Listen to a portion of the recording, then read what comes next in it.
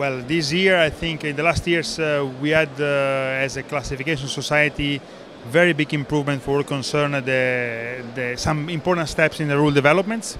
Certainly, safety, the balance between safety and environment is becoming very much more important than what it was before.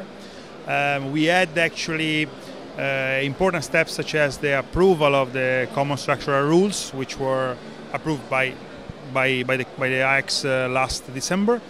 We have important works going on in the safety of the container ships, and also we have a lot of issues going on in the environmental parts with several regulations which were coming up, and also a lot of works done by the various class societies individually and also Ajax for the implementation of this regulation.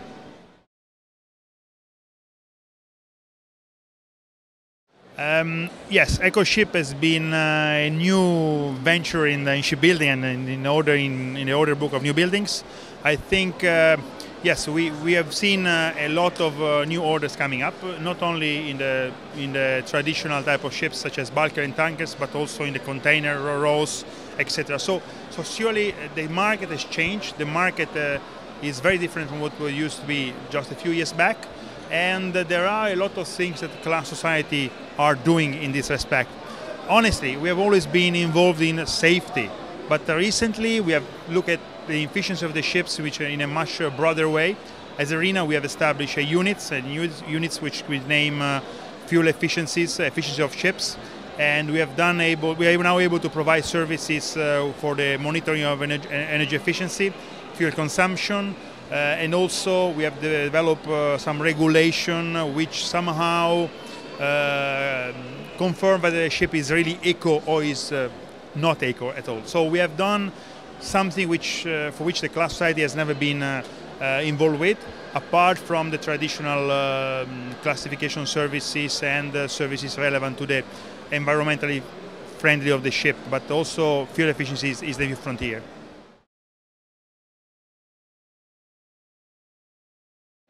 It's a very nice question, which unfortunately I don't have a real answer. But there are actually several scenarios that may come up depending on how the regulation will be implemented. Take, for example, the ICA area. Now, if you see ICA area, the only area the only European area where ICA is now is in the Baltic. In the Baltic, we see that many owners has decided to go for the NGO, marine gas oil. And they will use either marine gas oil or they will use scrubber in the future.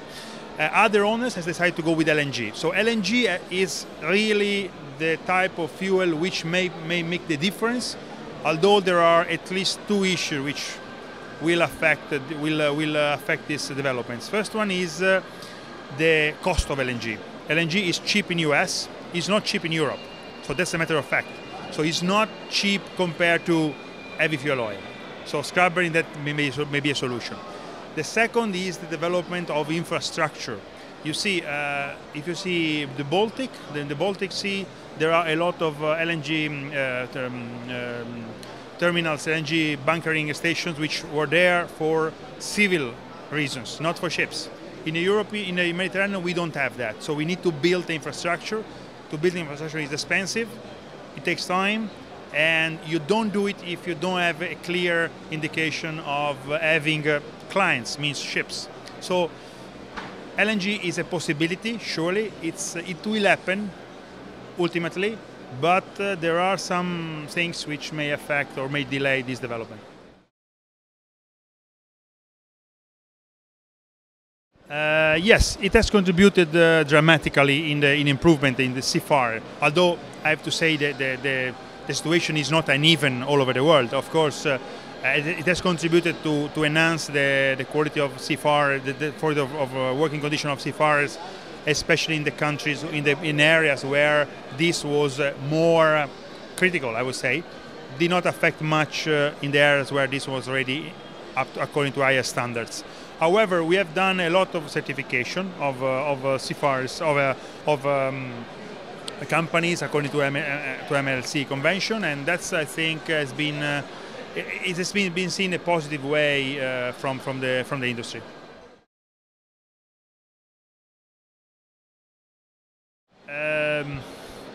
Yes, perhaps we need to make a step forward on that.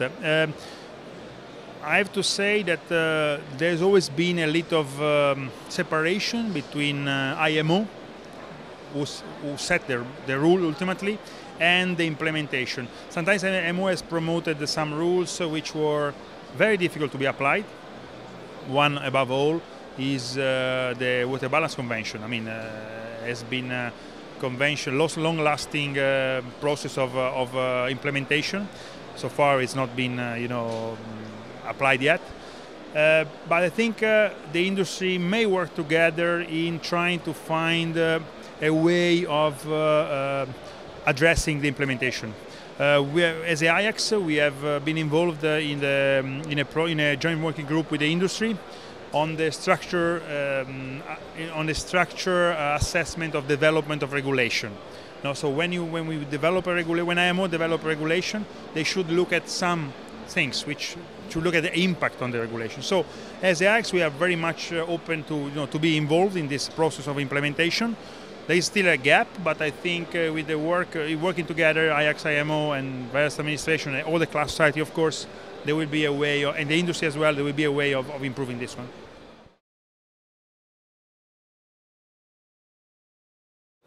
Well, the three accidents that you mentioned are very different. They have a very different background, each of them, I would say. So it's very difficult to find a link between the three. However, I'm sure there are areas in the regulations, areas in the implementation of the regulation which may require, from our side, from everybody's side, a better understanding and a better attention.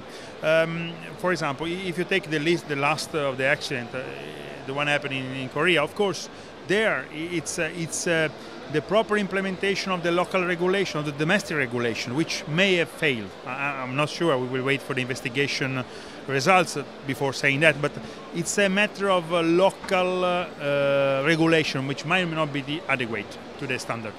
Different is, of course, the other accidents that happen for the Concordia, for example, where there probably, if you want to find a focus, is not certainly on the application of the regulation, but more perhaps on the crews on board, I would say. So it's a very different nature. There is the response of the Association of CLIA to the accident of Concordia has been very straightforward. They developed standards which has improved dramatically the the regulations and the standards, the application of the standards. Probably today we need to look at the ferries as a new area, the ferry, especially the one in domestic trades, as a new area of developments of regulation and standards. Not only for the design of the ship, but also and probably even more, let's say, clearly for the management of the ship itself.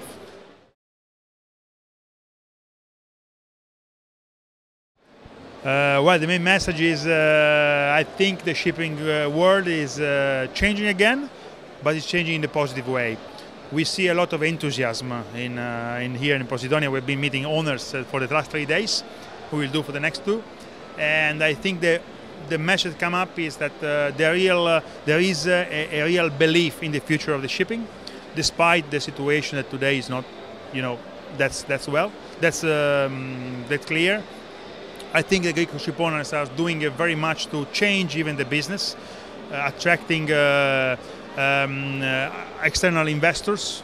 It's a different way of being a ship owner, but I think it's a new way which would bring a lot of new money, fresh money inside the system, and will contribute to the growth of the shipping community.